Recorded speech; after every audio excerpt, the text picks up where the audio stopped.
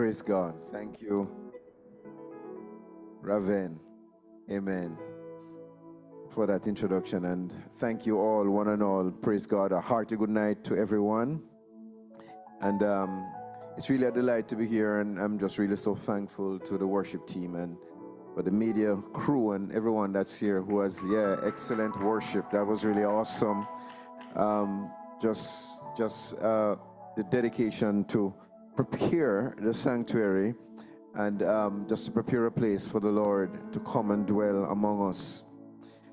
We have some material to go through, because when we meet here on a once per month on a Monday to speak of the prophetic and to engage each other around this very precious and important topic, it's also a learning experience. Can I get an amen to that? It's learning. We are learning as we go along.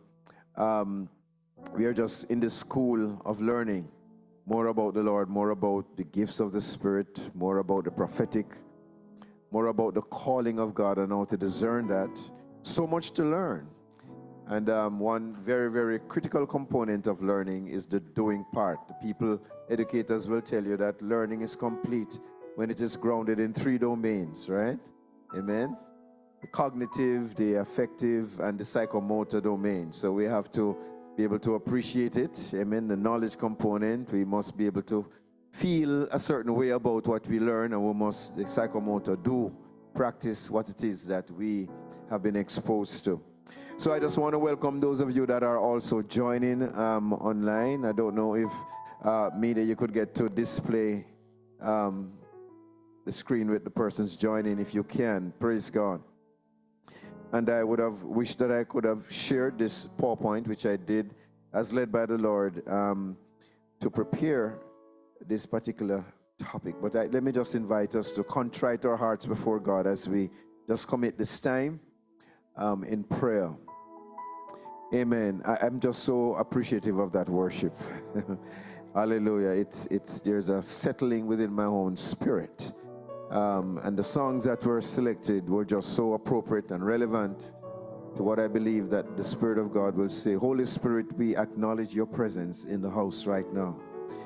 And as we come before you, as we come before the Father, as we come with open hearts to learn of you, we will be like the disciples who gathered around Jesus, who sat at his feet. And even though Martha was busy serving meals, we want to be like the Mary who stood, who just knelt there, transfixed, just wanting to hear your words, just wanting to soak up all that you have to give. And so when we sing tonight about your presence, we want to say to you, Father, that we value the presence of the Almighty God. Hallelujah. We express this from our hearts tonight, the extent to which we value your presence, and you are very much here, and we just kind of feel that you're big in the place. Hallelujah. It is as though you're seated on every seat that is empty right here, that they are full of your presence, God.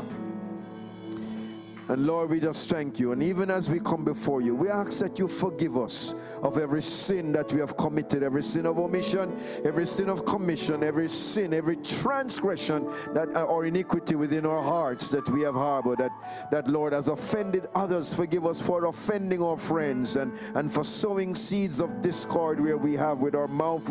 God, the same mouth that we desire to prophesy, the same mouth that we desire to testify of your goodness, may you cleanse us. And our lips, oh God, touch our lips with that coal from the altar, that our iniquities will be purged, that which comes out of our mouth, which is an expression of our heart.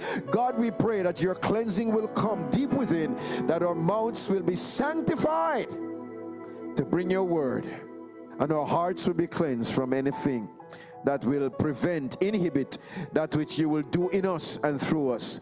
God, we commit this time, we commit everyone that's joining us online, we commit everybody that's right here tonight, and we give you praise and glory. Just before we begin, Lord, I just reach out right now, hallelujah, for everyone that's not well. If they are not well, hallelujah, in the name of Jesus, we release the healing grace of the Spirit of the living God. Hallelujah. I remember Amanda right now. Father, that you bring healing, you bring freedom, you bring your deliverance right where they are. In the name of Jesus Christ, that the anointing of your Spirit, hallelujah, will bring healing to sick bodies and cause their hearts and their minds to focus and to function as your Spirit will lead them. God, we come with great expectation tonight for what you will say and do in the midst of us. In Jesus' name we pray. Amen. Amen. Praise God. I am particularly excuse me, excited about sharing this that the Holy Spirit has downloaded within my own heart. And just to give you a brief on it, when I thought of this topic, I don't know what I was thinking of. Meaning it just deposited in my spirit. Speak on the heart of prophecy. There's been a lot of teaching on the heart of the prophet. But in searching through, you seldom, if you do find, you can let me know, a teaching on the heart of prophecy. This may not be the only one. There's nothing new under the sun, but I try to. But I just felt the Lord is leading me to reveal a perspective that will help us to demystify this whole thing about the prophetic grace and how we can receive and give to become clear channels for the Holy Spirit to use us and to speak through us. And so my heart in preparing this is to bridge that understanding gap, amen, to help us to better appreciate what prophecy is about. And so when we say the heart of prophecy, we are looking at what is the core of this thing, what was God's intention in establishing this, and why is it so critically important, as emphasized by Joel, as emphasized by Jesus, as emphasized by the Apostle Paul, amen, in his teachings in 1 Corinthians 14 about the importance of prophecy, and why we are in this time, in the age that we are in today, and why God would require this of us as a sign to the world and as his voice to the nations. And so I'm just going to share as we go along. I have a few slides to share with you. And I call this one from heart to heart. When we speak of the heart of prophecy, we cannot help but reflect on the heart of God. Can I get an amen? Hallelujah. So the heart of prophecy is centered around the state of God's heart in relation to his intent. Amen. To his intent and purpose that is associated with a person or a people. Let me say that again. The heart of prophecy is centered around the state of God's heart in relation to his intent or purpose that is associated with a person or people. I'm going to make this presentation available, so don't sweat too much about trying to get every word that I say, but you know, the other things that the Holy Spirit will reveal to you, just write that. That's what I heard the Lord said to me when I was preparing, just write. Prophecy was never intended to highlight or draw attention to the person releasing the word, nor the gift. Now we need to make that clear. Prophecy was never intended to highlight the prophet, nor the gift of prophecy. Prophecy is about communication. Amen? That's what it's about. It's about communication. God wanting to speak.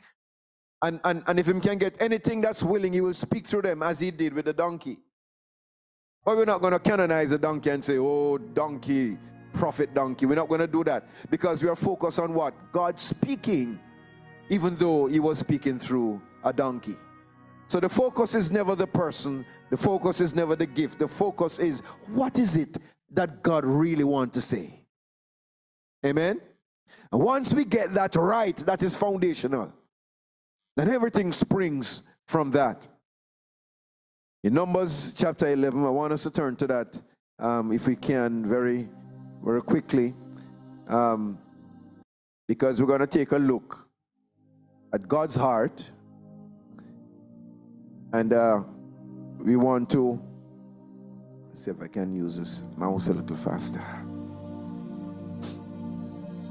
We're going to look at one or two verses of this famous passage. And just to give you a brief on it, you know, God was feeding the children of Israel with manna from heaven until it got to a time where they were tired of it and they asked for meat. And so God brought in quail and all that sort of thing, and they grumbled. All sort of things happened in that time. Moses, of course, was caught betwixt and between, and he represented the people to God and then represented God to the people. We're going to learn later on that that's one of the roles of the prophet, to be that between person that represent God to the people, represent the people to God as an intercessor and as a prophet. Now, when Moses approached God, God told him that, listen, I'm going to do something. Get 70 elders, and I'm going to take the spirit that's upon you and put it upon them. All right? Because we have to manage all of these people, and the best way to do it is that we need to replicate you. So get 70 elders, and I'm going to put your spirit upon them. And so Moses did that. And of course, as the spirit of God took Moses' spirit and put upon them, they started to prophesy. And then there were two guys who were not there. They were elders as well, but they were not there. And then when that started to happen, these guys, the names were Eldad and Medad. When that started to happen, now they started to prophesy even though they were not there in the company. And somebody said, well, no, Lord, those people are prophesying. Stop them. And Moses said to them, I wish to God that all his people were prophets. That's a famous scripture that you all know. So I just kind of paraphrase the whole story. Verse 26 says, however, two men whose names were Eldad and Medad had remained in the camp. They were listed among the elders, but did not go out to the tent. Yet the Spirit also rested on them, and they prophesied in the camp. A young man ran and told Moses, Eldad and Medad are prophesying in the camp. Joshua, son of Nun, who had been Moses' aide since youth, spoke up and said, Moses, my Lord, stop them. But Moses replied, are you jealous for my sake? I wish that all the Lord's people were prophets, and that the Lord would put his spirit on them. Then Moses and the elders of Israel returned to the camp. We like to borrow that verse and declare it in the hearing of everyone, that I wish that all God's people were prophets. It's not a strange declaration. Paul himself picked it up in 1 Corinthians 14 and says, it's nice that you speak in tongues, but I rather that you prophesy. So there is this focus and emphasis on prophecy, as we see here Moses doing. But there's something that I want to bring out from this passage. In the same way that God took the spirit that was upon Moses and put it upon others. Read further down, and it says, it's a very important verse here. In verse 16. In verse 16, not further down, it's more further up. When God spoke to Moses to tell him to bring the 70 elders, he said, the Lord said to Moses, bring me 70 of Israel's elders who are known to you as leaders and officials among the people. Have them come to the tent of meeting that they may stand there with you. I will come down and speak with you there, and I will take some of, listen to this part, I will take some of the power of the Spirit that is on you and put on them.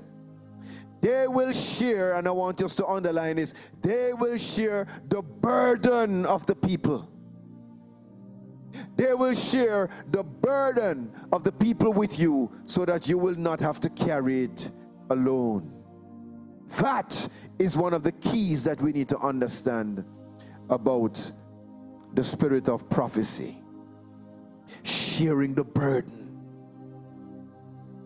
So in the same way that God took the spirit that was upon Moses and put it on the elders, the burden that God carries in his heart, the heart of God, the prophet, when we stand between the people and God, some of that burden that is on God's heart comes upon the prophet. In the same way. And that, my friend, is capturing what it is about this heart of prophecy. It has a lot to do with what's on God's heart, what is in God's mind, what is God's intention. And we need to get to know what that is, be associated with him long enough to know what it is to bring out with what is on our heart. But the other thing is they will bear the burden of the people. So there's also the issue of the burden of the people. So there's a burden that's on God's heart and the burden that's on the people. So that demands that the prophet has to become associated with the people's pain to understand their burden in order to make good representation before God. And in understanding not just their burdens, but their struggles and all that is going on in their time, to observe, to look to see what's happening, and then become so burdened that you get to understand what is in the burden of God's heart. You carry out the prophecy that comes in the midst of that is a combination of the burden of the people and the burden that's on God's heart. And when that word is declared, it brings to attention and it causes people to come to repentance because it is properly turned in God's heart. It is then masticated in the mouth of the prophet, chewed up, and when it is spit out, it comes with everything that makes it a potent word. I have to declare it like that because we get to understand that everything is contextualized. So the person who is standing as the prophet in that time, their personality comes to bear on the word. The burden comes to bear on the word. They use the language of the season and of the people and what they are socialized with. So sometimes it's not such a good thing to repeat what you see in the Bible if it is not relevant to your time. So the these and those and thys and some of the phrases that we pick up from scripture and it makes the prophecy sound more authentic is not necessarily making the prophecy authentic because it may not be relevant to your time. So they spoke about harvest and they spoke about seed, and that's because they were an agrarian society. So they'll talk about these things, a locust, and the examples that they used was relevant to their time and to their season. And the language of the prophecy that came out was captured to get the people's attention because this is what they could relate to. So when it is chewed up in the mouth of the prophet, he spits it out with relevance. It has context. Are you getting the message? That is the heart of prophecy. But we need to examine sometimes when we bring a word as to sometimes what we have in our minds. And you know, this is one of the reasons why we need this teaching is to help us, I said it earlier on, to demystify this thing. We put a lot of glory around the word prophet. And it seems like a prophet, you know, when it's just communication. Amen? And we need to remove some of those accolades so we can dissect and get to the core of what it is that God is doing. Once we get to that place, our understanding is elevated and we are now in a better position to be clear channels for God to speak through us. If the intent is to bring God's word to the people's hearts, then that would be our focus. Whatever it takes, we're going to conform. So I'm going to share some more about conforming to God's heart. Amen. Don't want to get ahead of myself. So we see therefore that this positional thing in which God took the burden from Moses and put upon the people is a similar thing that happens when we stand in the presence of God, where he takes the burden of his heart and put upon our hearts. So we move to the whole matter of carrying the burden. How do we carry that burden? The prophet carries the burden of the people to God and expresses the burden on God's heart to the people. Prophecy is therefore stimulated by the response of God's heart to the state of his people in relation to his purpose. So he has a purpose for the people and they are departing from it. Then his heart is turned against them. They depart from it and they, you know, all we like sheep have gone astray and have turned everyone to his own way. And then the Lord laid upon Jesus, God laid upon Jesus, the iniquity of us all. So as a prophet, Jesus bore the burden. He said, all we like sheep have gone astray, and he just took it on.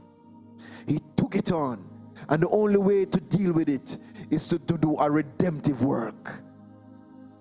Amen. He became a sin offering for us, that we who were with sin can be made what? The righteousness of God in Christ. 1 Corinthians 14, 3-5, we learn the three of the purposes of prophecy is edification, exhortation, and comfort. We're going to talk some more about that when we look at personal prophecy. So the capacity to hear and to conform to God's word, to carry his burden and to deliver his message is known as prophecy. So it is now forming itself into a definition. We are going the other way around. Instead of saying prophecy is, we're going to say what is prophecy. Amen?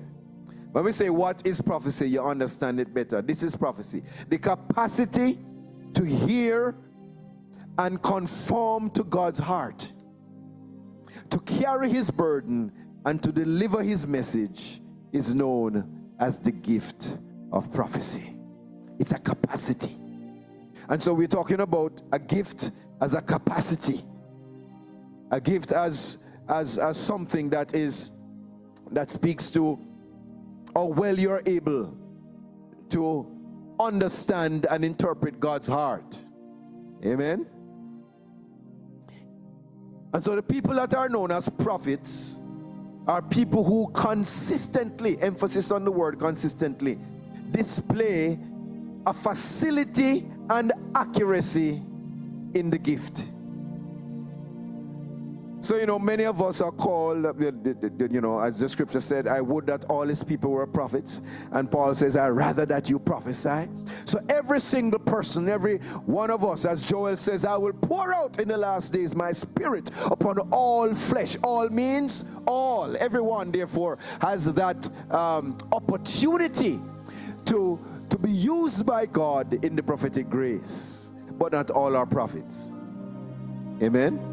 So who then is a prophet? The one who consistently display that facility and accuracy in this gift. Accuracy in the knowledge of God, what's on God's heart. Accuracy in the delivery of the word and its impact on the hearers, the people who are hearing it. That is a prophet. It takes a while to build that capacity. Amen? It takes a while to build that seasoning in hearing. Jesus says, my sheep hear my voice. So it takes a while to be a consistent sheep, obeying and just wanting to do anything he says. It takes a while to crucify what I want. The crucified life is the key to victory over sin. And so it takes a while to get to that stage. And so these people are baked in the crucible for quite a while. Out of surrendering and allowing God to be God in their lives, for us to use words like consistently associated with them. Are we getting the message?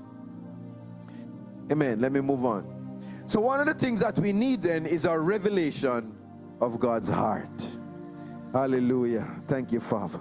Lord, reveal your heart to us. Help us to know what's on your heart. In Amos chapter 3, verse 7.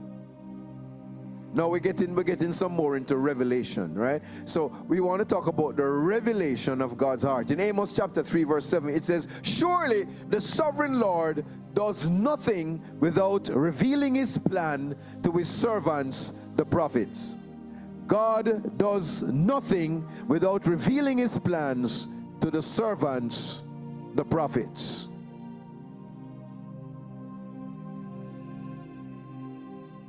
Nothing takes God by surprise. Amen? So when COVID happened, nobody never had to wake up God and say, what, COVID? What them so? But nobody didn't tell me. God don't say that because he knew what was going to happen before it happened. And there are many people who, spending time in God's presence, had a hunch, had a knowledge of it, because God does nothing without first revealing it to his servants, the prophet. So when we look at words like revealing, we are beginning to understand that prophecy, therefore, is about revelation. Amen? Somebody say revelation. It is about revelation. God does nothing without revealing. And so God wants to reveal what is in his heart through us in revelation. So that's a little bit about Amos then, to help us to understand how God used Amos in that time. And he was the one who brought the scripture. He was from Judea, a Judean shepherd, and he wrote at a time of relative peace and prosperity. So, you know, ordinarily you would say, well, there is no need for any damnation kind of prophecy. It was peace and prosperity during that time. But he spoke against the increased disparity between the poor and the rich. It was like a huge gulf between the two. There are many parts of the world today that you see where you see that, right? This huge distance between the poor, and it grieved his heart. And his major themes, when you read the book of Amos, you see things like justice coming on, right? We are sharing with you now how the heart of the prophet is seasoned. You see things like justice, you see things like about God's omnipotence, yes? It's about the divine judgment of God, because all of these characteristics of his heart was relative to the time that he was in and the burdens that he was carrying. Once again, we're talking about carrying burdens. So if you want to begin to prophesy, you have to first talk about what are the burdens they are carrying. Amen? You don't just prophesy out of the blue like that. You carry some burdens. Amos was carrying these burdens, and they became like staples in his prophetic words. So God called Amos to confront the wrongdoing of the people of his time, the people of Israel. And the words that he brought also offered them an opportunity or a chance to repent.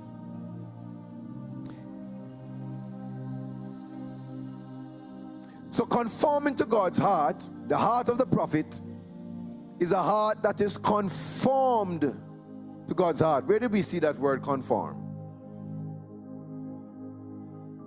Do you remember the scripture in Romans? Yes?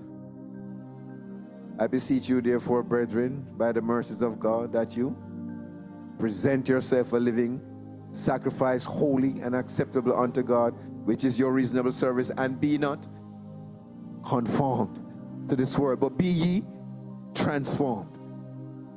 Hallelujah.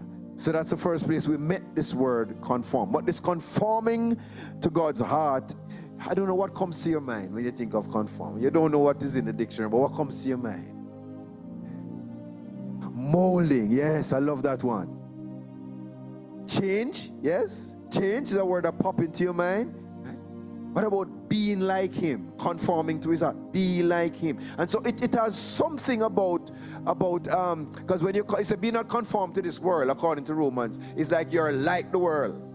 You act like them, you love them ways, and you don't. And he's saying, be not conformed to the world, but be ye transformed. So when we are conformed to God's heart, we are like him. We are putting on his burden, yes. We are putting on his ways, and we are desiring his ways and his burden because we want to be conformed to him, to what is in his heart. So we have to do that to understand the plans and the secrets of God. So then, a conformed heart is a heart that desires God's ways. Amen? And we know the scriptures tell us in Isaiah 55 verse 8 to 9 that as the heavens are higher than the earth, so are my ways higher than your ways, and my thoughts higher than your thoughts. And Paul in Colossians, pick it up in chapter 3 verse 2 and says, set your affection on things that are above, not on things that are on the earth.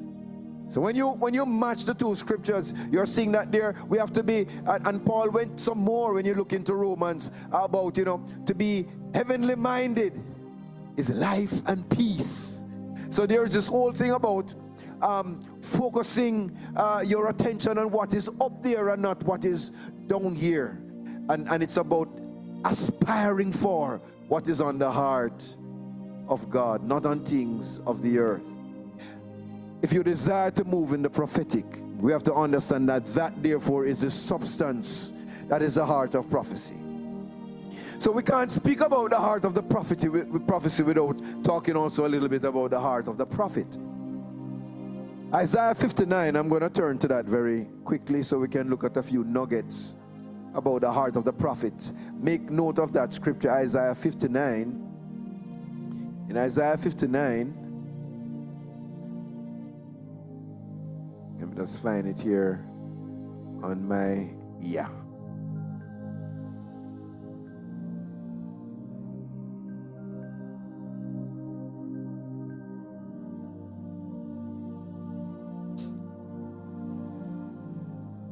All right, it's not coming up on my computer, but I'm going to bring it to my Bible. Isaiah 59. Oh, yes, thank you so much. Hallelujah. No, I just wanted to go through a few of the verses, as you know, select verses from that chapter. Thank you guys for finding that for me. Isaiah 59. Let's find it here. Hallelujah. So here is Isaiah crying out. He says, surely the arm of the Lord is not too short to save, nor his ear too dull to hear. But your iniquities have separated you from your God. Your sins have hidden his face from you, so that he will not hear you. So Isaiah is speaking from a position as if he's taking on the burden that is on God's heart, and he's communicating that to the people in his prophecy. For your hands are stained with blood, your fingers with guilt, your lips have spoken lies, and your tongue mutters wicked things. No one calls for justice, and no one pleads his case with integrity. They rely on empty arguments and speak lies. So Isaiah was like regurgitating all that, the mess that was around him, and he's just bringing it out in his prophetic word to help them to understand this is the way in which they have erred, and they have sinned, and they have departed from the Lord. And he's expressing this with all of the pain that was in God's heart. The pain just coming out in the words that he's expressing. And if you read right through that chapter, you begin to see all of that coming out. Right? Verse 5, they hatch eggs of vipers and and spiders. Will be speaking about the deception in the people. Whoever eats their eggs will die, and when one is broken, another is hatched. And he's going in colorful language to get them to understand the extent of their sin. Verse 8, the way of peace they do not know. There is no justice in their paths. They have turned them from crooked roads. No one who walks in them will know peace. And he spoke about justice that has been contaminated, and what was absent among the people, and what God needed, that where God needed a change to come. A prophet that carries that burden. You can't keep still, but you have to let God just speak through you and articulate it in a way that the people can understand. So the language itself may come out colorful, but it brings the extent of God's pain very clear in the ears of those that are hearing. We're talking about the heart of the prophet. Amen. So we see that scripture brings it out. Now, Jeremiah chapter 8, thanks again guys, Jeremiah chapter 8, 18 to 22 brings a similar thing. Now, we all know Jeremiah, we know of Jeremiah as the weeping prophet.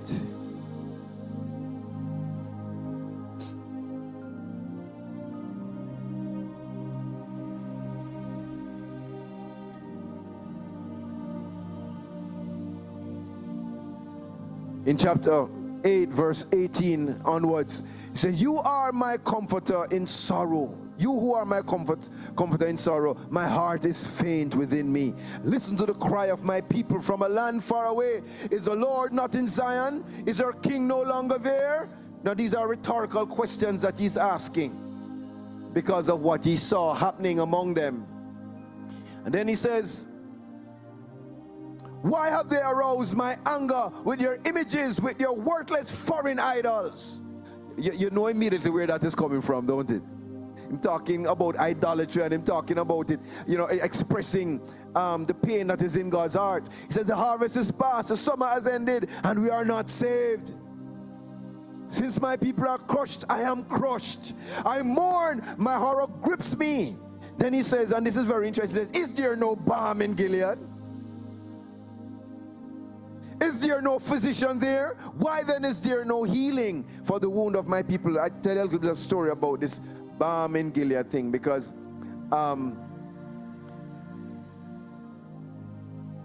when Israel had gone into the promised land, they had a part of Gilead, and Gilead was a country on the bank that they had a lot of there were some trees. The secretion from the trees was like a sap, something almost like turpentine. It was a balm. And so it worth something like 10 times more its value in silver. Very precious, and they used it for healing. And so Gilead was filled with all of that, and so they used to export it and you know, and earn a lot from it. So the agony on Jeremiah's heart was, even though there was an abundance of balm, the people not healed. Him say, "Here's there no balm in Gilead." It's like you say, "Boy, St. Thomas full of mango, and there's so much hungry belly people." You say, "But isn't there mango in St. Thomas?" You know, that is the kind of rhetorical question. How come we have this and people are suffering so much? Is there no balm in Gilead? This is our mainstay. This is what we export. This is what we make money from. And we have people suffering. And these were the rhetorical questions he's asking to express the pain of having to witness so many people in anguish. When was the last time we cry out like that? Let me pause, but move away from this for a while and ask us that question. When was the last time we carry burden to the point where we are in tears? When was the last time we intercede until we feel something up pour from our stomach about what we see around us? When was the last time the burden was so heavy that we couldn't keep still? That is the heart of the prophet, who carries the burden and shouts it out to the people to get them to understand what is on God's heart.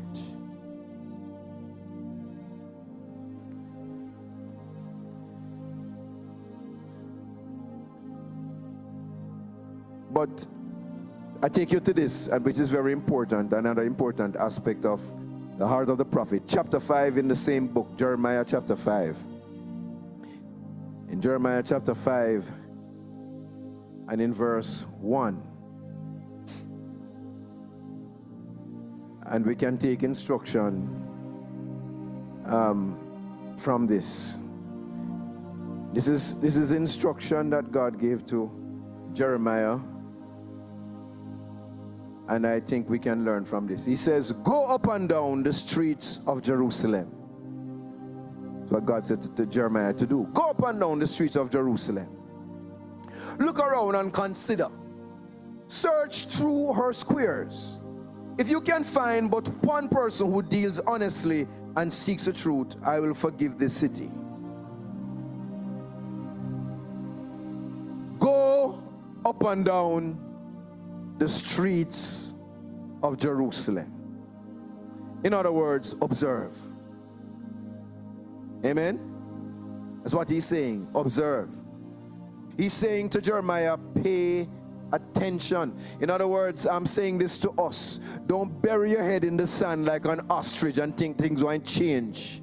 You have to pay attention. You have to look at the suffering. Look at it. Don't turn away your face, but look at it and see it for what it is. That's what God said to Jeremiah. Walk the streets. Walk the streets. When last you go downtown, just go down there and look. Go into an inner city community. What we did the other day in walking, this prayer walk that we did is is fulfilling this. Go up and down the streets. Look at poverty in the face. Go into the communities, go into the houses, meet the people, see what they're suffering from and what they're going through. Until you do that, you don't understand the heart of the prophet. Feel some pain. Look at some bad scenes. That's what God told Jeremiah. Go up and down the streets. Get acquainted. Be observant. You get to understand the wounds and the pain and the suffering that people go through. I remember stopping at a shop one time. I was driving, and several years ago. And I had to buy credit for my phone, so I stopped to buy credit in the shop. And when I went in there, while I was waiting, I drove through this inner city area. And somebody came in to buy food, grocery, and he asked for half a loaf of bread and 3 sausage. The shopkeeper opened a tin of sausage and take out 3. Brethren, I said, what? I didn't even know them do them something. I was in the shop when this happened. And then we slice up a bread and sell a portion and take out 1 sausage and sell some. And that was dinner. Go up and down the streets. Go up and down the streets. And you see what going on.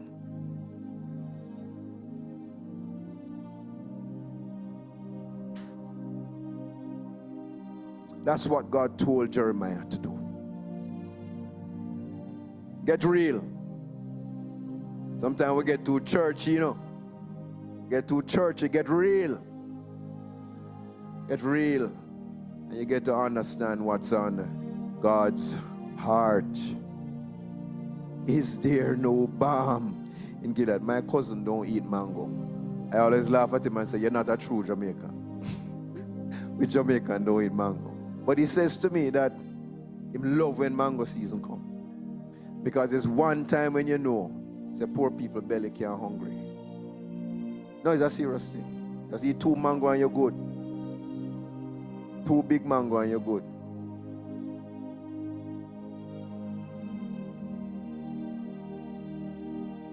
Amen.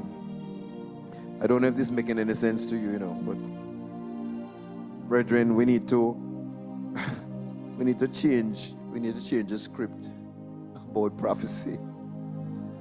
Get rid of the high and lofty thing and the titles. Get rid of them something there that, you know, we don't really understand where really are going. So we take you now to, I'm going to finish soon, but we're going to take you now to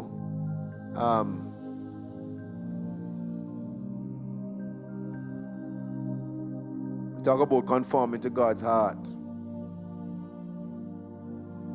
And the heart of the prophet. Now, we want to talk about the expression of God's heart. So the expression of God's heart is communicated through a language that can be assimilated by the heart of man. So when God talks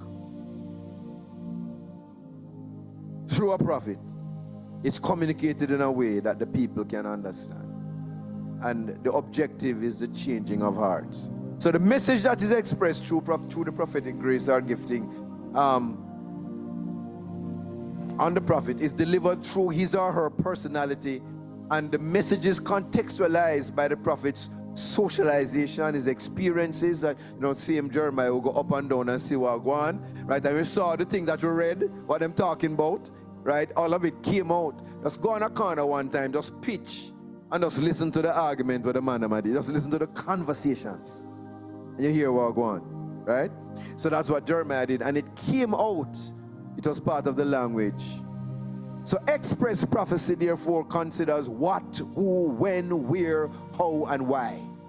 It is answering, seeking to answer all the questions. So the New Testament prophetic experience, we know, was announced by Joel, and in Acts, it was fulfilled. When Joel said, in the last days I will pour out, the last days began on the day of Pentecost. And it will continue until Jesus returns. So we are in the last days. Amen. So one of the primary things that came out in that word, that prophetic word from Joel, that Peter got up and spoke about in Acts 2:17 to 18, if you want to make a note of the scripture, is prophecy. So he says, I will pour out my spirit upon all flesh, and they will what? They will prophesy.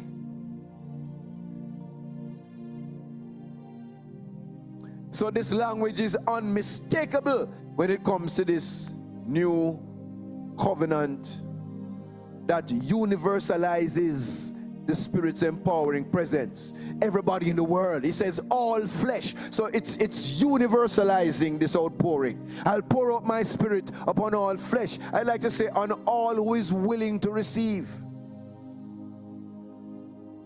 So in other words, it is irrespective of age. He says, upon your old men, your young men shall see visions, and your old men shall dream dreams. So the prophecy is irrespective of age. You speak about the young and the old. It is irrespective of gender. It says upon your sons and upon your daughters. So it is irrespective of gender. And that was the only two genders used. Amen.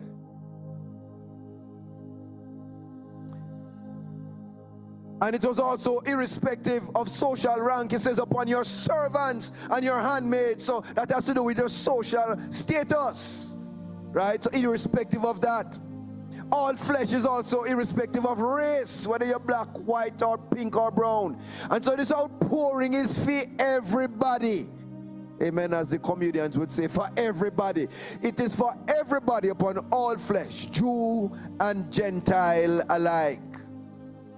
It therefore means that you and I have an opportunity to taste of this experience. I hope that you're all following, those of you that are joining virtually. So the foundation and basis of all prophetic ministry is revelatory. Amen. If you say prophecy, you think of revelation. It's the revelatory work of the Holy Spirit. Prophecy is always about communication. Amen. And the communication of something that the Holy Spirit has revealed or disclosed to a person. 1 Corinthians 14, read it when you get a chance. Read it again, I should say, because I'm sure you're all familiar. Where Paul speaks a lot about the order in the church, or how the Holy Spirit operates.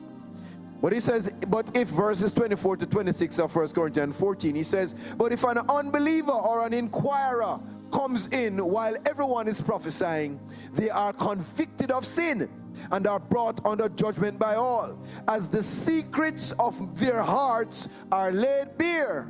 So they will fall down and worship God, exclaiming, God is really among you.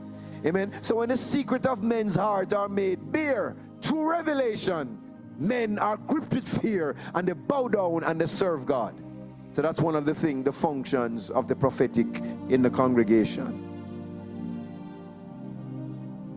The prophecy in Joel spoke about dreams. Your young men shall see visions. Your old men shall dream dreams. And this we are beginning to discover is one of the popular medium through which God speaks to his people, dreams and visions. Be open to dreams and visions through which God, the scripture says that when slumber take us, right? Sometimes God can't get your attention while you're awake. So wait until you sleep, right? And then God speaks. In Matthew chapter 1 and Matthew chapter 2, we see examples of how the angel of the Lord appeared to Joseph several times, and the scripture says, in a dream. And he got warnings in a dream. He got revelation in a dream. I'll just quickly turn to in chapter 1 of Matthew, verse 20. You find chapter 1 of Matthew and verse 20, and then chapter 2. We wanted us to take a peek at this to help us to appreciate how dreams work and why God is desirous of speaking to us in dreams. It says, but after he had considered this, this is about Joseph and the whole thing about his wife becoming pregnant, not by him, and all of that situation that he had to contend with. An angel of the Lord appeared to him in a dream and said, Joseph, son of David, do not be afraid to take Mary home as your wife. Right? Comfort him. The Holy Spirit comfort him how? In a dream. Chapter 2 now, verse 12. Chapter 2, verse 12. And having been warned how? So warnings come in a dream. Amen?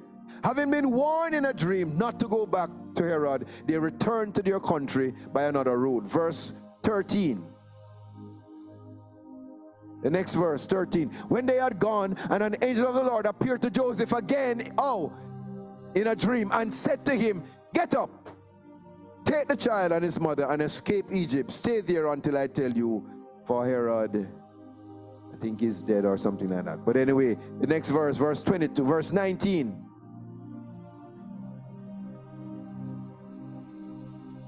verse 19.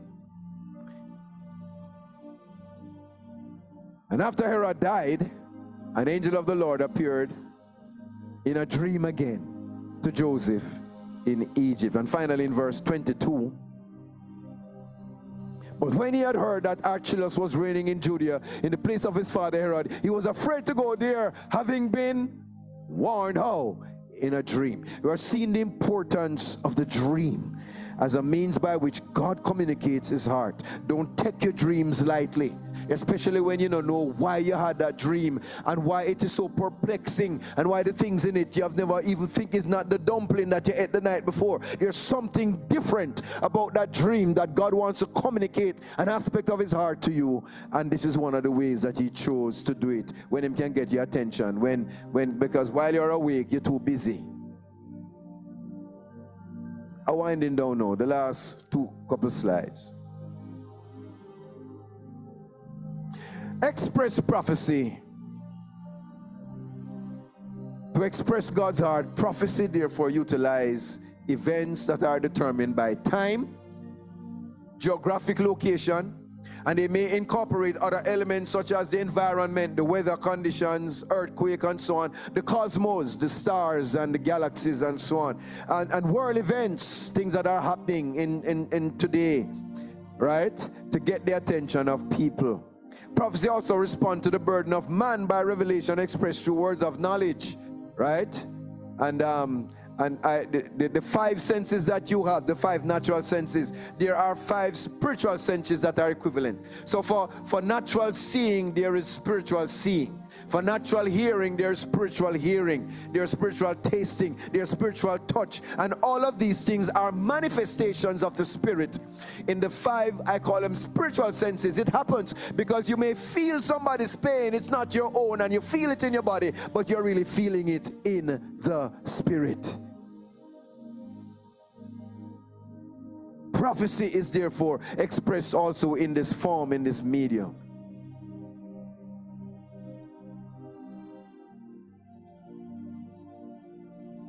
The spoken word. I'll make this available to everyone. And I'll just quickly gloss over this. I mentioned it just to make the message complete. The spoken word comes in past, present, and future tense.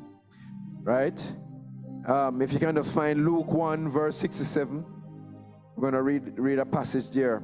Prophecy may be spoken in the past, present, or future tense, or a combination, and yet it maintains the central core or the intent of God's heart. So it doesn't matter if it comes in past tense. We understand that God sees the end before the beginning. So sometimes a prophetic word which says, and you have done so and so, you don't do it yet, you know. But it says you have done it, and it's speaking of it in the past tense, right, as something that's already accomplished, but it's really something to come, but God sees it as having been done. You have to understand the spirit of prophecy. So in this passage in Luke 1, 67 to 79, right, we just want to take a quick look at this.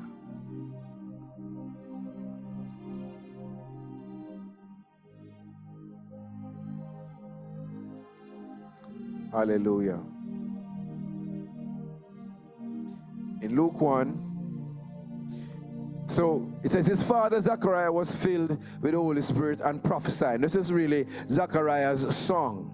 It was a song, but it came out in a prophetic word. It says, praise be to the Lord, the God of Israel, because he has come to his people and redeemed them. Redeemed, past tense. Right? Read on. He has raised up a horn of salvation for us in the house of his servant David, as he said through his holy prophets of long ago, salvation from our enemies and from the hand of all who hate us, to show mercy to our ancestors and to remember his holy covenant, the oath he swore to our father Abraham, to rescue us from the hand of our enemies and to enable us to serve him without fear, in holiness and righteousness before him all our days. And you, my child, will be called prophet. You were speaking about John, right? Prophet of the Most High, for you will go on before the Lord to prepare the way for him. Now, in that old passage, we saw past, present, and future coming out. Zechariah was just speaking after his mouth was open, because, you know, God had actually silenced him because he never believed at first what was going to happen. So very quickly, I just state these things and move on. The past tense communicates God's foregone decision on a matter that is yet to come, or it may speak of an event that has already happened but has not yet been revealed. Right? Present tense communicates God's grace and patience in a matter that is happening, that is in progress, for which his desire can be measured and is related to a season that he has determined to conform the hearts of his people. Right? Example of that, you know, when Jesus spoke to the woman at the well, he says, a time will come, and now is, when the true worshipers, right, will worship him in spirit and in truth. He said, time will come, future, but now is, present. When the true worshipers will not worship on the mountain, but will worship him how? In spirit and in truth. Let me just move on, my penultimate slide. Future tense therefore communicates the intention and conditions for change. Prophecy that is expressed with the future tense. Like 2 Chronicles 7 verse 14. If my people who are called by my name shall humble themselves and pray and seek my face and turn from their wicked ways, then will I hear from heaven. I will heal their sin. I will forgive their sin, and I will heal their land. It's speaking of future, and it has conditions assigned to it. If my people. You getting the message, brethren? Future tense in prophecy also is predictive.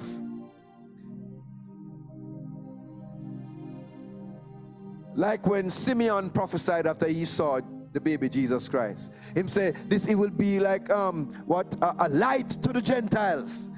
Simeon don't know him at all about. A light to the Gentiles. A Jew talking about that, you know, say it takes something big for him to talk about the Gentiles. And say, it shall be a light to the Gentiles, and start to prophesy about what will happen when this Christ child is manifested and grows up. This is what God has promised. And he spoke in future tense, predicting, of course, the victory that will come and the salvation that will be there, not just for Jews, but also the Gentiles. My final slide that deals with the purpose of personal prophecy, and to bring out a few thoughts for us as we consider each other.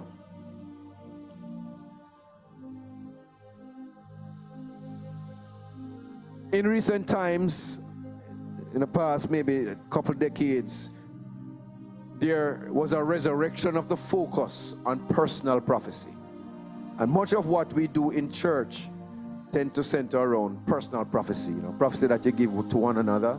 And a lot of that going on. You don't have the kind of prophecy, predictive prophecy. You don't hear a lot of the predictive prophecy about the world and events and, you know, those high, big prophecies. You know, about the galaxies and what will come and an earthquake, and you don't hear a lot of that. But you'll hear more personal prophecies. Edification, exhortation, and comfort. So prophecy then, in this dimension, is for edification, exhortation, and comfort. 1 Corinthians 14 verse 3. Prophecy can also function to disclose the secrets of men's hearts, to cause them to repent. 1 Corinthians 14, 24 to 25. A prophetic word can provide us with specific guidance. Remember in Acts 13, when the elders prayed together and them said, separate unto me Barnabas and Saul for the work that I have called them. God spoke to them and gave specific direction to guide. Now they may have already received the word, you know, because of all that was happening. The prophetic word therefore came as a confirmation of the direction of their heart, and God now solidifying the whole move by bringing this prophetic word to guide them. And it also made the apostles accepted what was to happen and to release Barnabas and Saul into the work of the ministry. A prophetic gift is to provide us with resources to wage war. Now we need to consider this dimension as well, to wage war. So Paul spoke to Timothy in 1 Timothy 1:18-19, and him said, this charge I entrust you, Timothy, my child, in accordance with the prophecies. In accordance with what? The prophecies that were given to you, previously made about you, that by them you must war a good warfare. By the prophecies, what you must do? War. It prepares you, it gives you, it helps you to wage a good warfare, holding faith and a good conscience. So by consistently reminding yourselves, and I want us to reflect, pause for a while and reflect on some prophetic words that we have received. Right? We're getting into the belly of this thing. Some of them don't yet come to pass, but by them you can wage a good warfare. If some things God have said about you don't come yet, and you're getting attacks on your health, you know you can't die yet. Why? Because that which God has said about you not yet fulfilled. So now you know where to tell the devil to go. Amen. You cannot accept death because your time don't come yet, because there are still a number of things that God has spoken to you by the prophetic word that has not yet come to pass. It helps you to do what? Fight, or to wage a good warfare. Amen. I will stop there tonight. There's so much in this that my heart was full as the Lord just released these nuggets as reminders to us that we need to appreciate the heart of prophecy. Emphasis on the word heart. It's not about the prophet, it's not about the gift, it's about the communication, the message that God wants to soak in our hearts, that we can really be sensitive to what it is. And how do we do it, brethren? Let's do what Jeremiah did. Go out there to observe. Go and look. Go and notice the things that are happening. Feel the pain of those who are suffering around us. I want us to do one exercise to help us to come a little bit into this. I had a few things I have in here for activation. And before I do this, can we let's just pray to ask the Holy Spirit to just solidify this message in our hearts. Father, we thank you. We thank you. Hallelujah. We thank you, God, for the awakening that you're doing by your Spirit. We thank you, Lord, for, hallelujah, your love. Thank you for your love. Thank you for your love, God, and for your mercy. Thank you for your mercy and for your grace. Thank you for your forgiveness.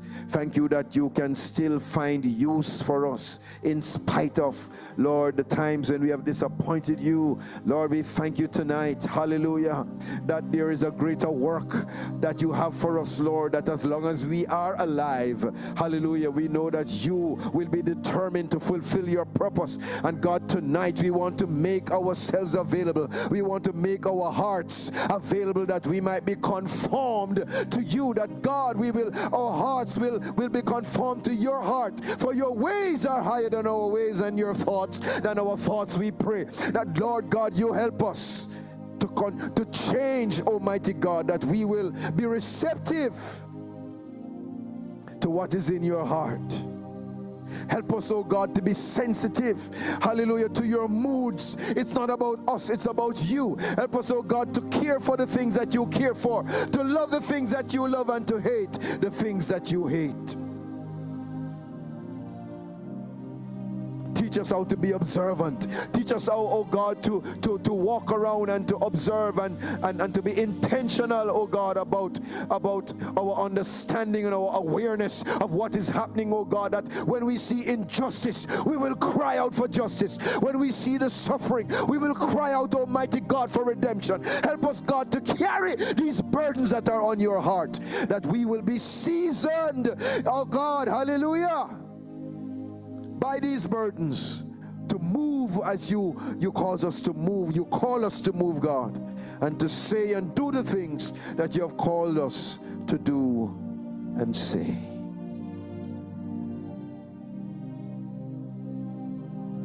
In Jesus' name we pray. I want to call a volunteer for prayer. Someone, in fact, very often we use volunteer in church. It not happen. Because nobody likes the volunteer, right? So I volunteer you.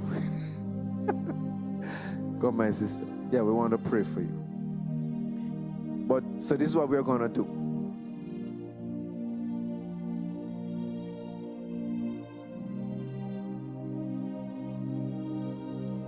Do you have a particular need, something that you want to be prayed for? Something that you can share?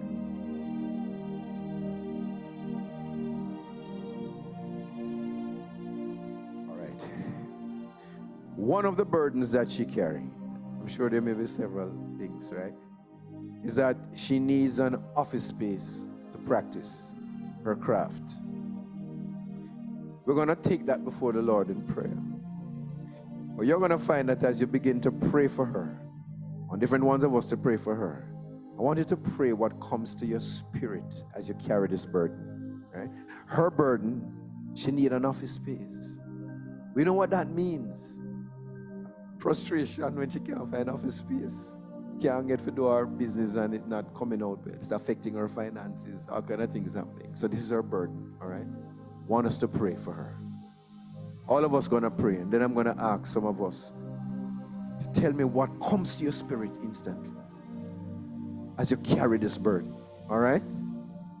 No, we're not just doing this for the practice, you know. We're really doing this. We're really praying for her. Amen? Really praying for my sister. Are you with me? All right, let's just pray. Let's pray. Stay where you are. We're going to just pray for a while. Hallelujah.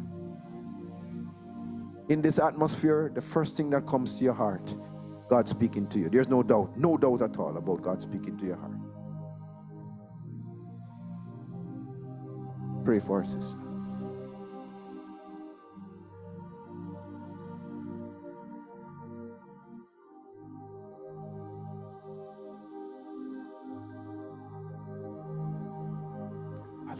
Thank you, God. I invite those persons that are joining us online, you can pray as well for my sister. And I may just very well ask one or two of you to share what comes to your heart as you pray, as you carry her burden. Some things that come to your heart might not even be related to the office space, but it's coming to your heart.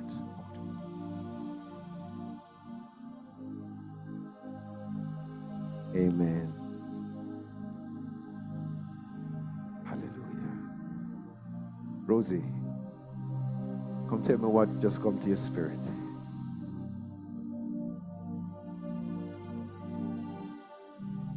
Anybody else, just raise your hand. I'm going to ask you to just come and share quickly what comes to your spirit as you pray. And it's not short, but yes, whatever you said, the Lord will do it because it's not short. Amen. What a wonderful promise. The Lord says, my hand is not too short. You know what this says? If Rosie was standing here and praying for her, that's what would come out of her mouth. The Lord is saying, my hand is not too short. How does that make you feel? Very happy. Very happy, very hopeful. That's what God is going to do something. Anybody else? What comes to your heart? Yes, come.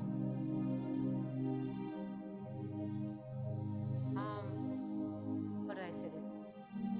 It's like the whole story, Hannah, going before God asking for the child, but it wasn't so much that he's not looking to give you the space. It's almost like when you pray for the space, commit back the space to God. Because it's not just the business that's going to come out of the space. People need to be healed. People need to be touched. So the space is more than just a space. So commit back what you're asking to God, because it's a part of your assignment. I don't know, it's just... Oh, hallelujah. Oh, I feel that one deep. That's taking you beyond getting the space now. You know what that also says to me? She getting the space. She getting it. And then he's gonna do more. Oh, hallelujah. This is so wonderful. My sister, you had something. Say. Well, the first thing that came to my mind was just your devotional life. Yes. So the Lord led me to pray just that He would shake up your devotional life and Yes. bring you into deeper understanding of how He speaks to you, and that there will be no distractions when you're supposed to go into devotion. And just that, you know, He will give you different ideas, because that is where He's actually speak to us more, and we actually hear Him so clearer. Hallelujah. Ooh. Boy, the prophetic grace is upon us. And that is so encouraging. Now the Lord zero in on our devotional life. So you don't feel sorry you came up here, right? Because, you know, God is doing a complete work, yes? A complete work in her life. So He's now taking her, He wants her to come deeper in her intimacy. That's what the devotional life is going to you. And then out of what she said, He wants to reveal more. So guess what? Expect so hope of creativity coming down now about how you're going to use that space as you spend that time with Him, yes? And more will come, more than you can ever ask or dare to imagine. Hallelujah. Hallelujah. Anybody else? Andrew, you have something? Or you have something else? Yes. Abundantly. Yes. Yes. Awesome. Awesome. Hallelujah. You have something? Yes. Come. Hallelujah. All I saw when I was praying for you is I saw you in a office space, but it is like a penthouse setting, and you are obviously the person in charge, but there are other workers, and you were like just moving among them and giving instructions and, you know, like supervising everything. That's what I saw. Wow. Awesome. Now this gets predictive. Are you seeing that? So that's powerful, by the way, because you're going to another dimension now. You're actually seeing some things happening. And it's being predictive also about the nature of that space that you'll be getting. Boy, I don't know, you should have been taking notes. But there's so much God is saying. Now, why is God saying so much about her? Because He loves her. Hallelujah. And we celebrate God for His love tonight. Amen. Celebrate God for His love. Thank you. Thank you so much. Amen. Now let me just pray for you as well. Sorry. Hallelujah. Lord, can we just release all the words that came? Lord, we just release these words. Hallelujah. Upon your servant, oh God. And we thank you for a vessel of honor, a vessel that is so receptive, so humble to hear what you would say to her spirit. God, we pray you conform her heart to your heart. And those things that you promise, hallelujah, we thank you, God, that you will cause them to come to pass. And Lord, we thank you for that which you have brought as an assurance to her heart, that you not only hear her prayers, but you have come to answer them and to do the exceeding abundantly above all that she could ever ask or dare to imagine. In Jesus' name we pray. Amen. Hallelujah. Glory to God. Pastor Mike.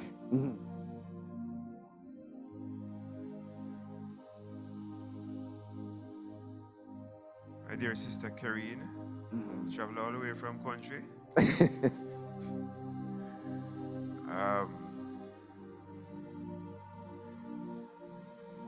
Virginia, we prayed for Karine. Karine, we haven't seen each other in such a long time. We don't know what's been happening. But I just want to say to you tonight that it's you know, it's okay to cry. Yeah. Sometimes our tears comes back to us. Yes. As anointing. Yes. Yes. And you've been holding back the tears. I'm not sure why.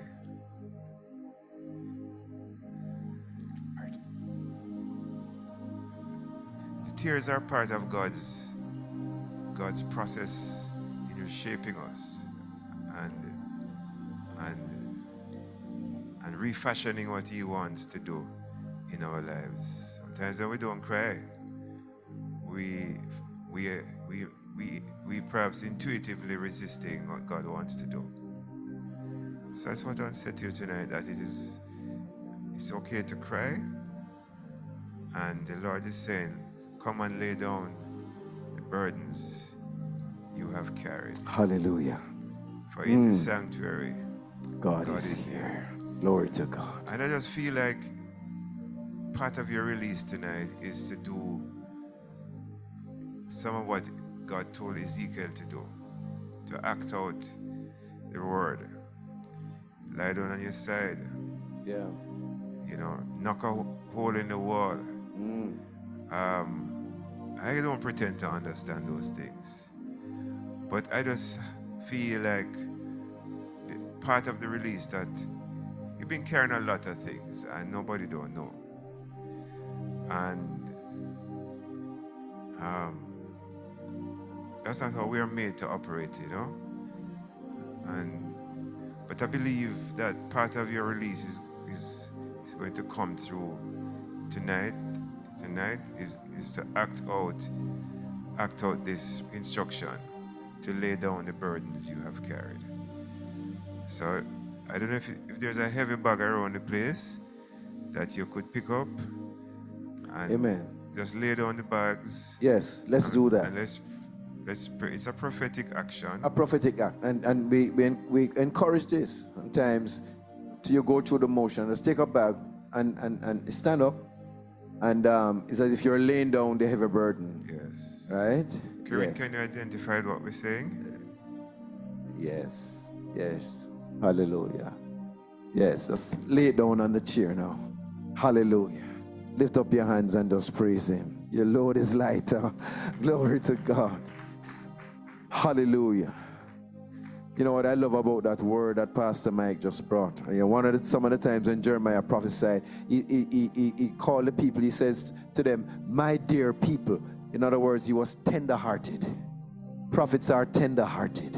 Amen. So he would say, my dear people. And that's what I hear coming out of that recognition of your tears and what you have been going through. He's carrying the burden of your pain. Praise God. Thank you so much. Hallelujah. Before we go tonight, we want to engage someone on the call. We want to pray for them tonight. I see Shanna. All right. So I want us to pray, but I'm going to ask one or two of us come to pray for Shanna. All right. So Shanna, we're going to pray for you. We're going to feel what you we don't know. The Lord just has to reveal some of this to our hearts. And we're going to just share that as you think about Shanna, especially for persons who know Shanna and know some of the challenges. I want us to lift up Shanna tonight. I'm going to ask one or two persons to come and just pray what God lay on your heart about Shanna. Right? And we're going to just share this with her and just bring her before God. Because we are learning to carry burdens. Is it possible to engage them by voice? All right. So Shanna, before we pray, is there something that is standing out the main thing that you'd want to see change in your heart, in your life? We want to give you the opportunity to say what that is, and then we're going to pray and do a similar thing that we just did, and allow the Holy Spirit to just bring you under the spotlight and begin to pour out upon you. So Shanna, if you can open your mic and just share with us very quickly a burden that you're carrying that you want to share with us. I mean, there's been a lot. Wow. And I mean, God has been speaking to me, and God has been reassuring me of His love. But I really want to get back to the place where I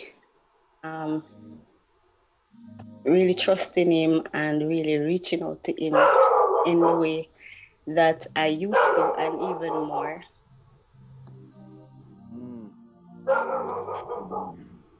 First thing I hear, Shanna, is that you're going through a lot. Oh God, she's going through a lot. And it should just give us a tip of the iceberg. I'm going to ask also some of the guys that are joining us online. We're going to select one or two of you to pray for Shanna. So Lorna, I want you to pray a prayer for Shanna as well, and one or two of us here will also pray for Shanna. She's going through a lot. Amen. Let us allow the Holy Spirit just to reveal what some of these things are. Get ready, Tiffany, to pray also for Shanna. Amen. Hallelujah. So Lorna, you want to just open your mic and just pray a prayer for Shanna.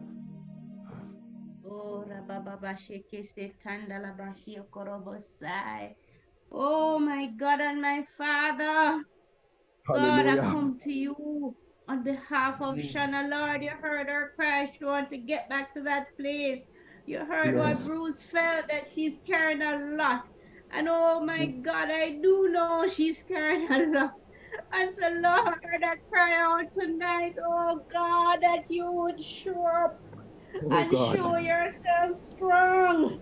Oh Yes, my God. God, let Shanna know. Let her know that you love her. Oh my God. Hallelujah. Oh God, I pray that Shanna will know that you love her. Oh my God. Yes. And even as Shanna cries out to you, Hallelujah. It's overwhelming. It's overwhelming. Hallelujah. overwhelming, oh God. But Yes. God, I am so thankful, and I want Shanna to know, Lord, that you love her. You're a forgiving God, Lord. You're a God of Yes, God. redemption.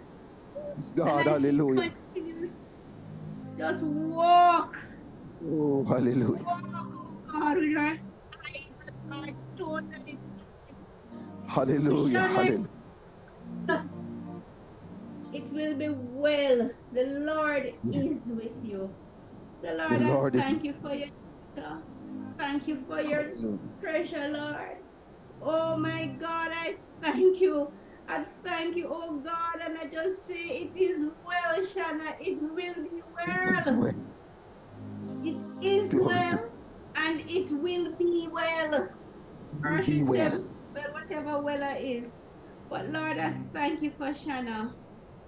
Lord, let Hallelujah. her feel your love like liquid, like a liquid just pouring over her now. Oh my God, Lord, Hallelujah. Lord, Hallelujah. I don't know what to say, Lord. I just say, Lord, you know. And You in your know, God. mercy Oh, God. and in your grace, Yes. Lord, let her know that you're with her. She is the one who needs to hold on because you said it, you will never leave or forsake her.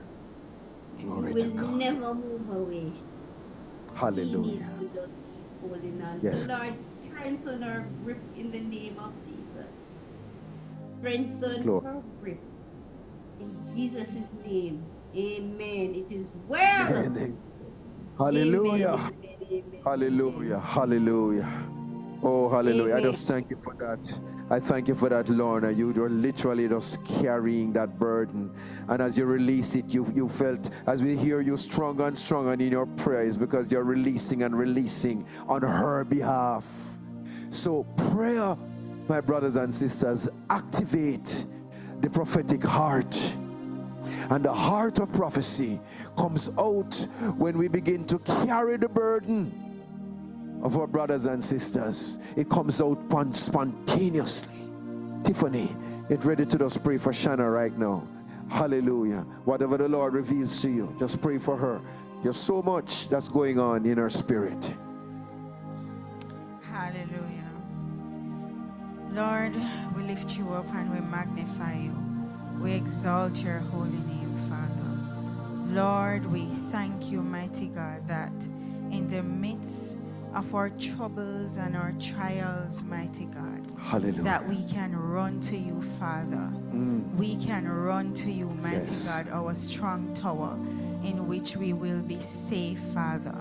Lord, I pray, mighty God, that in this season, Father, as Shanna is going through a lot, Lord, I pray, mighty God, that you will remind her, Father, that you are her strong tower in which she can run into and she will be safe. Father, I pray, mighty God, that you will cause your spirit to be close to Shanna. Lord, as she seeks you, may she find you, Father.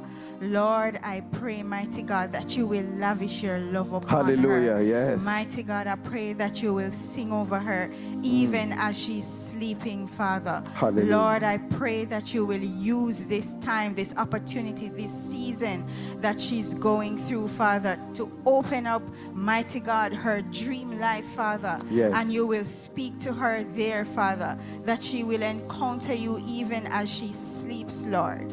Father, I pray, mighty God, that she will not leave this season, Father, not having the desire that she has no, mighty God. Not having it manifest, Father, to know you deeper, Father. Lord, it is your will, mighty God, that we know you. We are your sheep, Father, and we should know your voice. And I pray even in this season, Father, that Shanna will know your voice. Mighty God, I pray, Father, that she will know you the way she desires to, Father. Yes, Lord. And Lord, I pray, Father, that you will remind her of Psalm 121. Hallelujah. That's the psalm that came into my spirit as I started praying for you, Shanna. The Lord wants you to remember that He is your help. Hallelujah. Glory to God. He is your help in the time of trouble. Hallelujah. Glory to God. And Shanna, I just want to encourage you to read that psalm. Pray it over yourself. Hallelujah. In this season. So Lord, we thank you for what you're doing even now. And we thank you for what you will do for Shanna. In Jesus' name. Amen. Hallelujah. Psalm 121 says, I will lift up mine eyes to the hills. From where does my help comes from? My help comes from the Lord, the maker of heaven and earth. He will not let your foot slip, Shanna.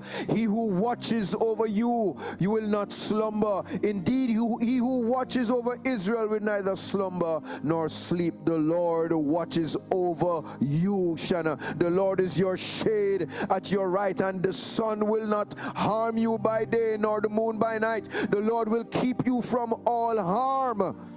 What a promise. The Lord will keep you from all harm. And God, in the name of Jesus, that which the enemy sets as traps, that which the enemy sets to defeat, to bring discomfort and discouragement, in the name of Jesus, we thank you that you will keep her from harm. And we cut her off from every such attack. We pray that you strengthen her feet and you strengthen her arms and you be there to strengthen her and to lift her up out of that situation. Almighty God, in the name of Jesus,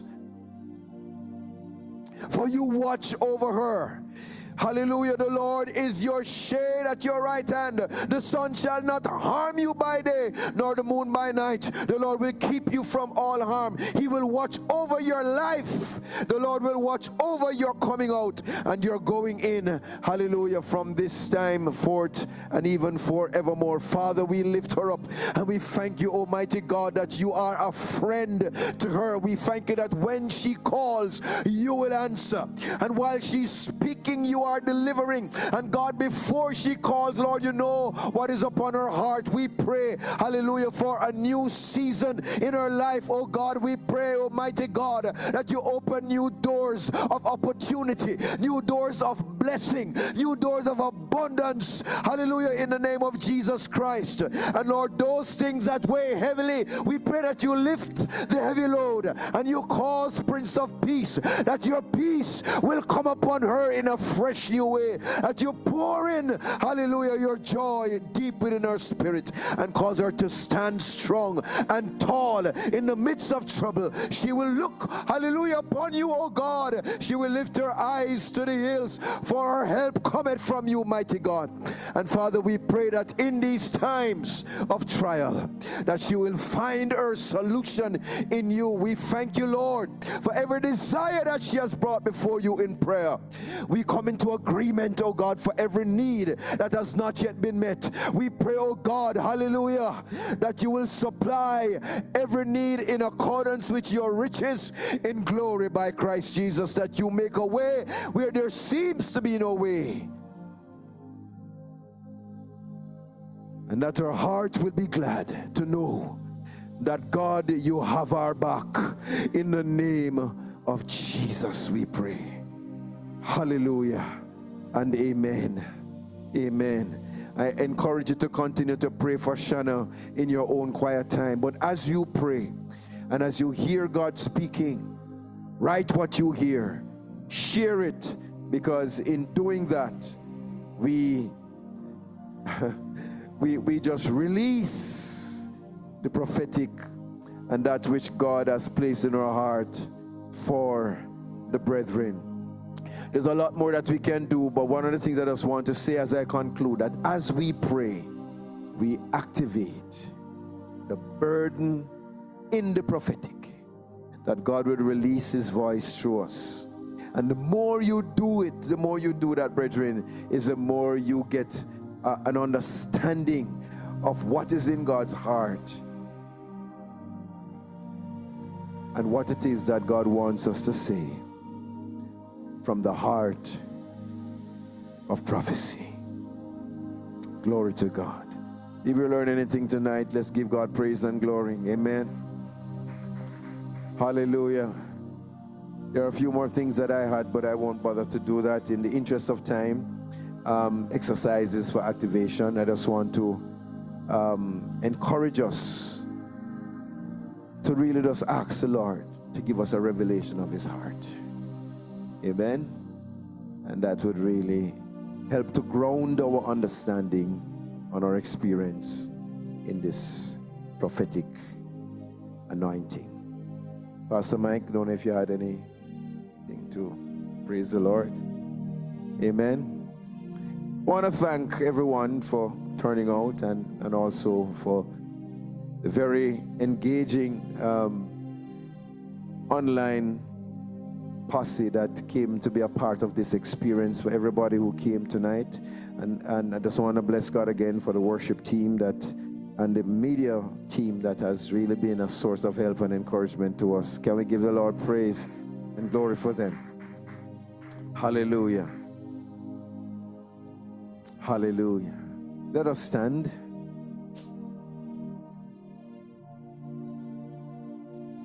Hallelujah.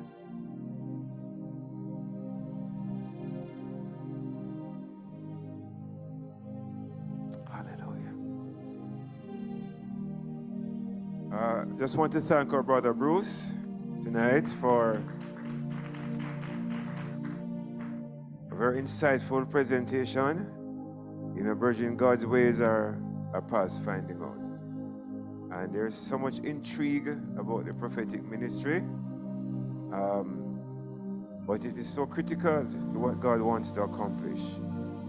And I really want to encourage all of us to be open to God speaking through us. You know, sometimes as church people, we believe that the Holy Spirit only works in the church, in the building. But, you know, brethren, in our personal evangelism, expect the Holy Spirit to show up and tell us things that we're not supposed to know, that we might win some. And I really thank our brother Bruce for this deep dive tonight, enabling us to catch a sight of the prophetic, you know, as an expose of God's heart, God's mind, for individuals, for situations, even for the nations. And that prophecy is not something that is just a nice to have. Prophecy is about something that God has set himself to distribute to his people as part of the work of advancing his kingdom in the earth. So I hope we will carry home some nuggets tonight. Yes, we carry home some nuggets. We made some notes. I only said Marcia making notes. But praise God, brethren, praise God. Amen. So, Father, we thank you tonight for this time together, Lord, for this time of gathering. Lord, for the challenge to our own hearts, oh God, to rediscover, Lord, the things that you would do amongst us and through us. Lord, I pray that we will learn to be quiet in your presence. But Lord, in the rush of life, sometimes, Lord, we can only hear the things that are causing us to rush. But Lord, you would call us to be still and know that you are God. You will be exalted among the nations. Lord, may our ears be open. May our eyes be open. Father, may our spirits, God, be shining with brilliance. For the spirit of man is a lamp of the body. Lord God in heaven, may we as a people, Lord, who have come into increasing understanding and are coming into increasing understanding of who we are in you, of what you have given us, of what you have distributed for the common good.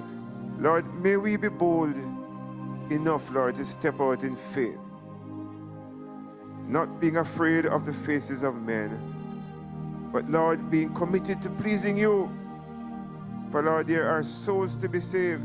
There are people to be rescued. Lord, there are lives, oh God in heaven, that are on the verge of destruction. But Lord, when your word is spoken, your word that is spirit and life, it brings resurrection out of death.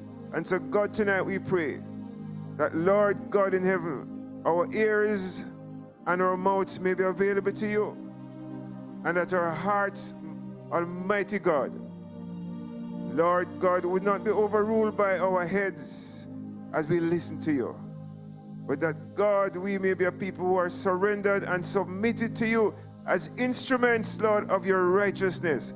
God, as vehicles, hallelujah, of your grace, as conduits of your presence, as messengers under a new covenant. Hallelujah. Lord God in heaven, for we are not the old creation. We are the new creation. God possessed with different things from the old creation, called to be collaborators with you in your vineyard. Hallelujah. And called as custodians of the presence of the Lord to manifest it, Lord, in diverse ways for the saving of many and for the rescue of the perishing and of the caring for the dying. Lord, may we be willing in this day. Hallelujah. May we be found willing on the day that you show up, and in the hour that you would show up, Lord. May we be found available to you. Hallelujah. That your will might be advanced through us to change lives. That we may be instruments of transformation. For Lord, when we speak your word, we are ministering life and we are ministering spirit to others. In Jesus' name, amen.